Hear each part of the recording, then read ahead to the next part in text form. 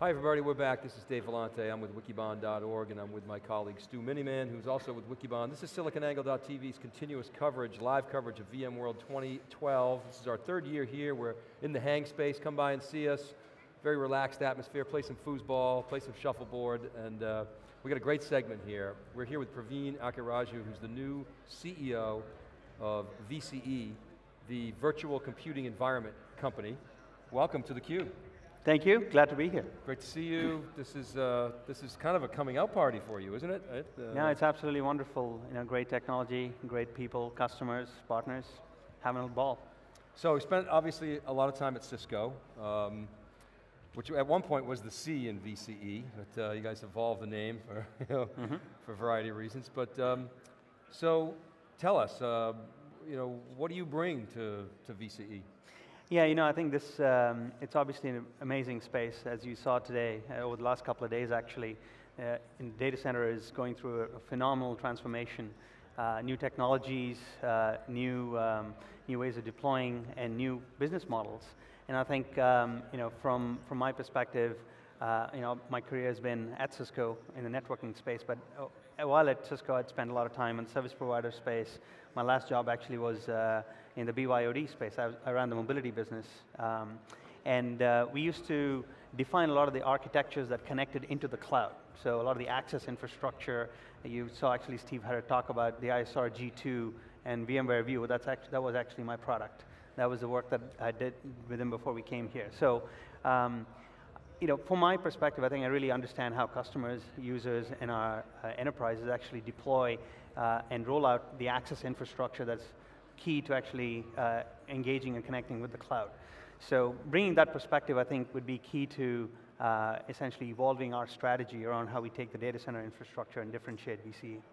Yeah, so when you think about, well, how did we get here? So when you guys announced vBlock, and at the time, it was a relatively new concept, although a lot of people have said, and I generally have said it as well, that converged infrastructure is largely evolutionary. It's not like hugely disruptive or radically, disruptive, but at the same time, what Cisco brought was different. Yeah. Got into a new market, right.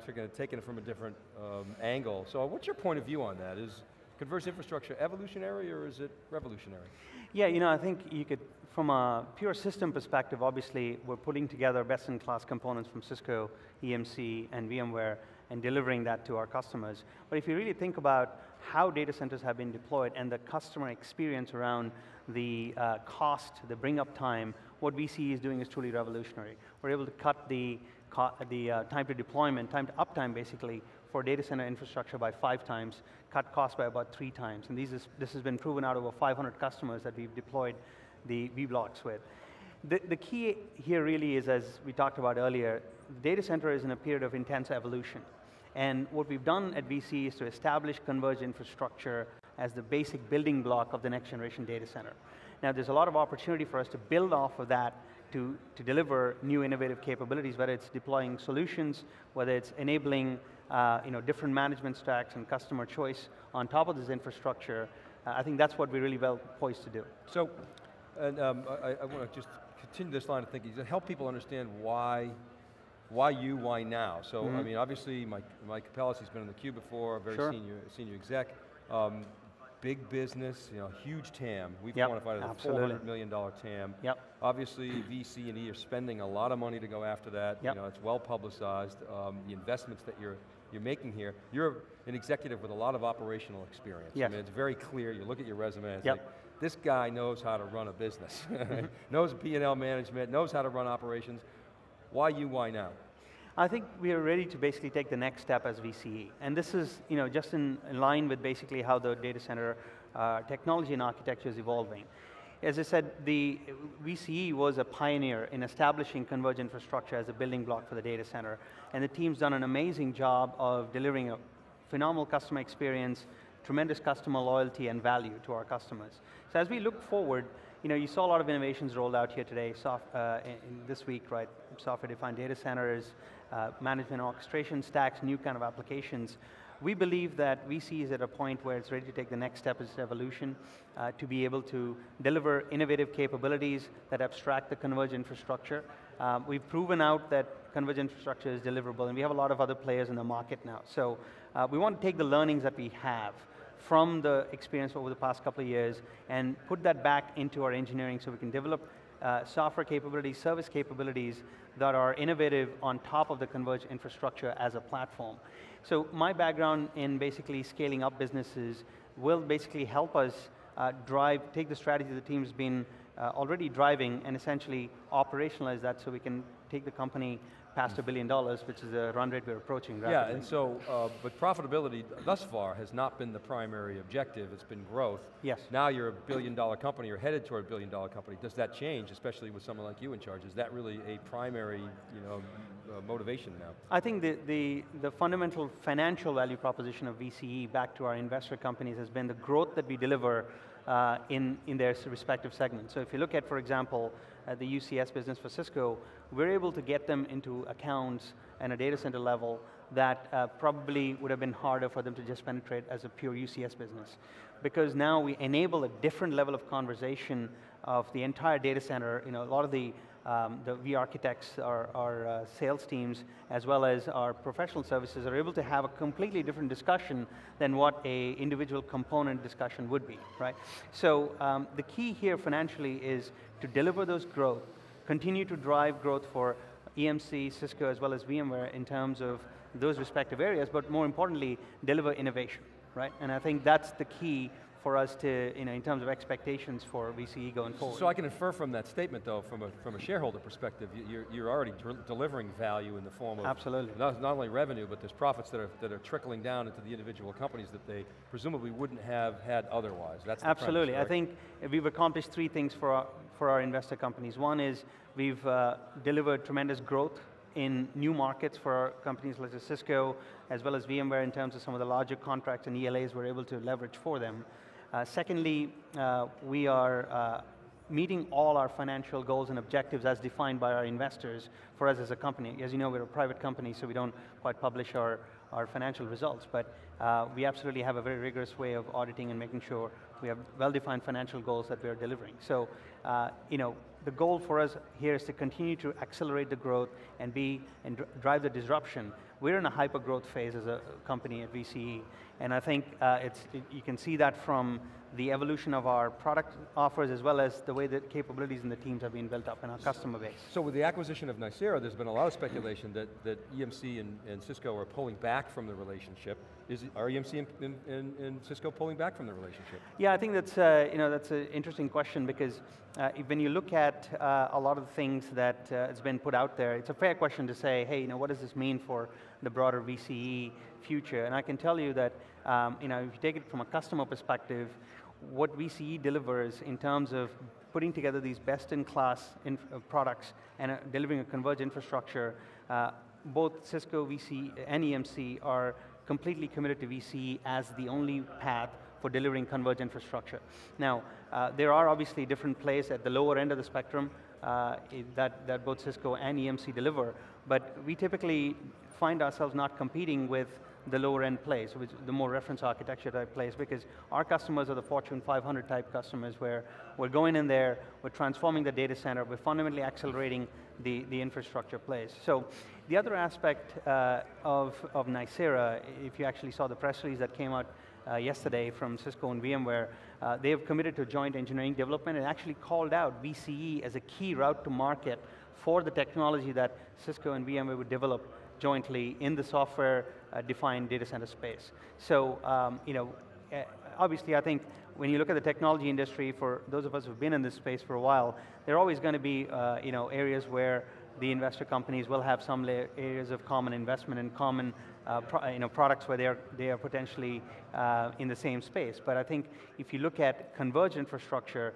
VCE is the only route to market, and all our investor companies are committed to continue to deliver the technologies that they acquire into VCE to deliver to our customers. So, Praveen, I'm wondering if we can dig in a little deeper to kind of that vision of the software-defined data center. So when VCE first launched, everybody looked at, okay, we have a VBlock, it's a converged infrastructure, but at its core, what VCE really looked to do is transform the way IT is consumed. So whether that be to the service providers that you sell to, or to the end users to create kind of some as-a-service platform.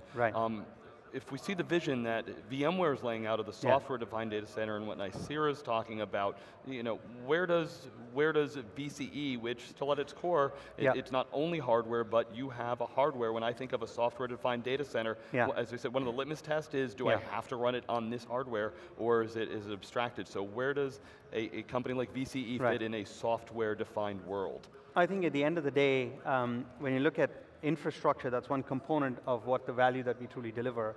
The actual real value is our ability to abstract that converged infrastructure, so you can enable customers to have the choice of of getting applications or management and orchestration stacks, or their own customized applications like Hadoop and big data to run on this converged infrastructure in a simplistic manner. So our direction absolutely is to continue to develop software capability that will abstract the converged infrastructure and be able to offer a much more efficient and faster way for enabling management and orchestration choice for customers, which is kind of what elasticity, right? Which is kind of what the foundation of the software-defined data center is.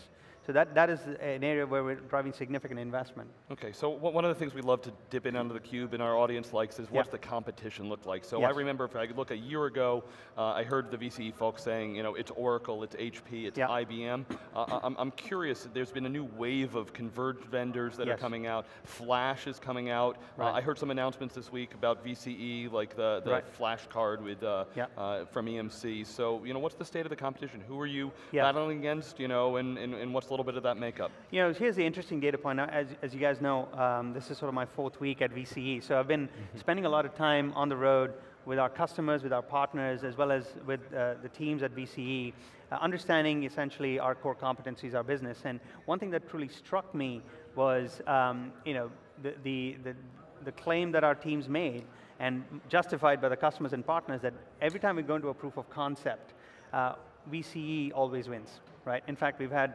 instances where we had a customer basically come in and say, drop off your VBlock and walk away, right? We will do our own tests.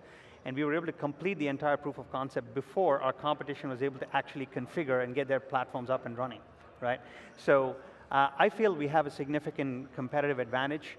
Both in terms of the building blocks that we have are best in class, whether it's storage, networking, or virtualization. And secondly, I think, I call them scars on the back, and again, having been in the industry for a while, it takes a lot to actually put together a converged infrastructure play, right? And operational, folks in the IT departments would know what I'm talking about. You fundamentally learn a lot by actually putting these systems together, getting them deployed, and delivering on the promise of getting the system up and running within 30 to 40 days for our customers. So that, I think, is a huge advantage for us, which allows us to then take that forward from an innovation perspective in terms of simplifying and abstracting that converged infrastructure. A lot of our competitors have recognized the converged infrastructure space. We welcome them to the market. I think they're going to have credible offers, obviously. There's a spectrum of converged infrastructure offers. We obviously are targeting the Fortune 500, right? And we will be coming up with offers for the rest of the spectrum of the market as well. So last question I have for you, if you're focused on the Fortune 500, how does that fit with your channel? So there was a little bit of a rough ride the first kind of 12 to 18 months with VCE. So where are you with the channel? Where are you seeing your deals from a partner channel's perspective? Yeah, I think we have close to 150 partners who are certified on the VBlock. Partners is a very important part of our strategy, and we look at it in a couple of different ways. One is obviously as from a relationship perspective, we work very closely with a lot of our partners as we go to market and deliver our VBlocks to large customers, Fortune 100 customers. But we're also enabling partners to be able to configure and drive VBlock sales themselves, and I think that's the most exciting part for us. So we're seeing some good traction particularly in some of the regional parts of the United States and the West and in the Midwest, where we're seeing pretty good traction from partners. Our longer term strategy for partners obviously is to ensure that we're able to deliver to them profitability, at the same time deliver to them a product set that they're excited about, that they can go and drive to their customers and explore new markets for us as well.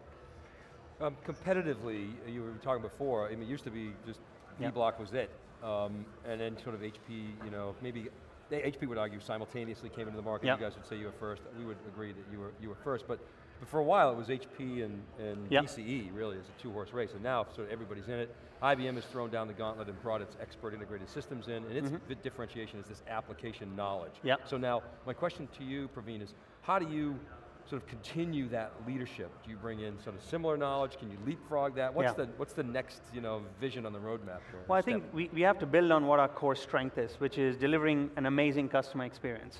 I was at dinner yesterday with one of our customers from SoftBank, with whom we just announced a global partnership to deliver the vBlock systems as part of their cloud services strategy. And what he told me was he had close to $7 million invested in a traditional sort of build-it-yourself data center architecture. And it took him almost 6 months to stand it up. And so this is the COO of SoftBank, and he said, the first vBlock, we were able to get it up and running in 40 days, and it just blew his mind, right? And that was really why he was willing to take the leap of faith and sign this huge partnership with us. So really, I think that customer experience is what we build our foundation on. Now, as I said, the scars on the back aspect is important, because what we do is we actually bring in technology experts, whether they're storage experts or network experts or compute guys, and train them for 6 months, so they're actually able to go into a customer and have a full data center conversation all the way up to the applications. We're absolutely comfortable with the talent that we have on the sales side, on the services side, to deliver that remarkable experience. And I think we've built it from the ground up with the experience of having deployed 500 customers, and I think that's, again, as I said, a key competitive advantage for us. Now, am I correct, most of that activity has been, or much of that activity has been in the US. You guys announced this morning a deal with SoftBank in Japan. First of all, is that the first statement correct, that most of the activity and the focus has been in the US, and does this mark a new sort of chapter? Well, we've been we have some pretty key customers in Europe as well. We are sort of starting to penetrate into the Asia-Pac market. SoftBank is one of the most significant deals that we've announced, but as part of some of our customers who are large multinationals, we've had footprint in Asia for a while, but this is clearly one of the most significant announcements for us in APAC. Great. All right, Praveen, well, thanks very much for coming to theCUBE. Congratulations on your new role. Thank you. We'll be watching, and good luck. Thank you for a great show. Keep it right there, everybody. We'll be right back. Jayshree Ulal is coming on from CEO of Arista, and we're live here, siliconangle.tv. We're at VMworld. Keep it right here, we're right back.